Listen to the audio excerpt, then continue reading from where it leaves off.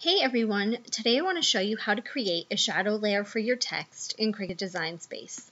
I already typed out some text here and I used one of my system fonts, Shelly, and I did that so I could already do my letter spacing, weld it all together, and I think that using a cursive font is going to show you a little bit better how the shadow layer works. So I'm going to go over here in my layers panel. I'm going to change it to a pink just so you guys can see the cut lines a little better because I want to show you we're going to change this to print. So you're going to see the cut lines go away so that you know that you're all set, and the print icon right over here in your layers panel. Then we're going to hit make it.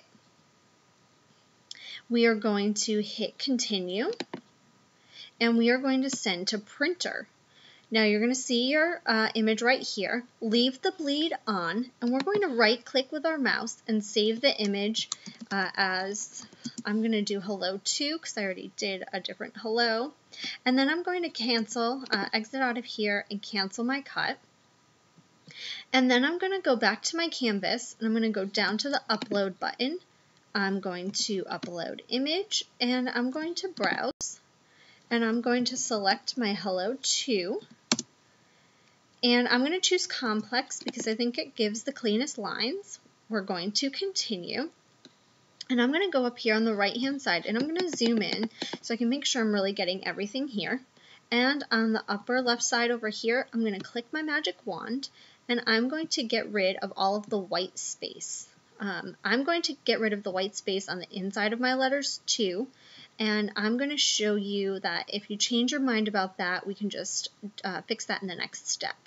I'm also going to get rid of my registration marks. You could contour them out in the next step, but I think that this is just a little bit easier.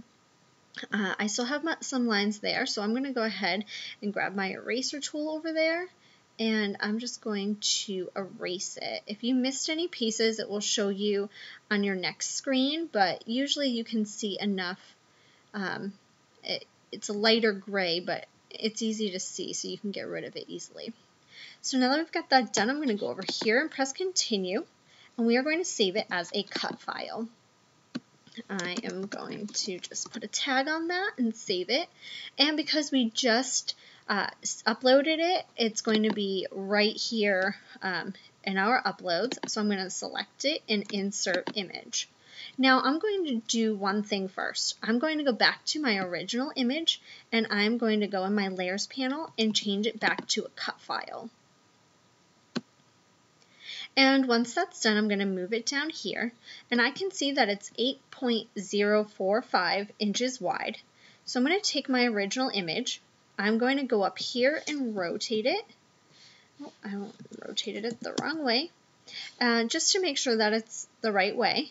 And I'm going to size it to the size of my original image. And you can see now because we uploaded this, it's above our image. So I'm going to go up here to the arrange button and I'm going to move it to the back. And then I'm going to take my original image and I'm going to place it over it. And you're going to see a nice shadow. Now you can select it. I like to select it in my layers panel and make it just a tiny bit bigger and kind of move it around to your liking.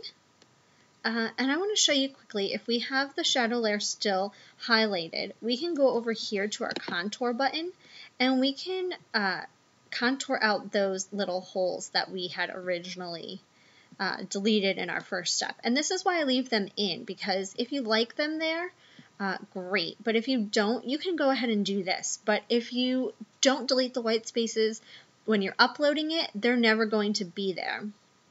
So if you want to add them in, you're going to have to re-upload the image. But this way, you can just delete them and you're done.